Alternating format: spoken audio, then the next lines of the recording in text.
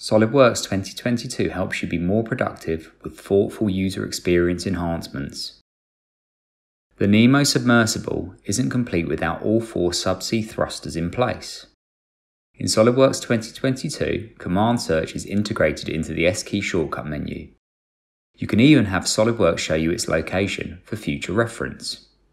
The position and orientation of the thrusters has been precisely calculated, so mating a coordinate system would be a good strategy.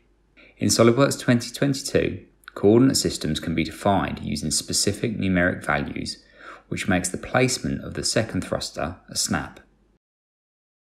Origin visibility is currently turned off to reduce clutter on the screen.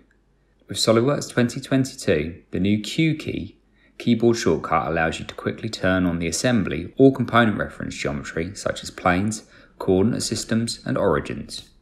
Coordinate systems have visually and functionally changed as well.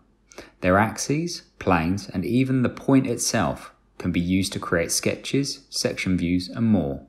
These thrusters need to be mirrored. Commonly used tools like this are conveniently added to the shortcut bar with one click. And the new Q key shortcut works even while creating features. Many other elements of the user interface have been overhauled to give you a more informative and visually appealing experience. These bubbles appear throughout the system options and give you more insight into the settings. Dismiss messages have always been easy to show again, but were sometimes truncated. Now, hovering over an item reveals the whole message, making it easy to determine if you'd like to show it again. Notification pop-ups like this reminder to save have been unified in style and appearance. When you need to collect a project and all reference components, there's no better tool than Pack and Go.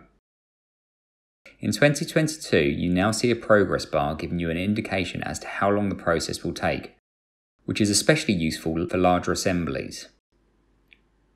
The most user-friendly 3D CAD software in the world is now even easier to use with these valuable additions to the user experience.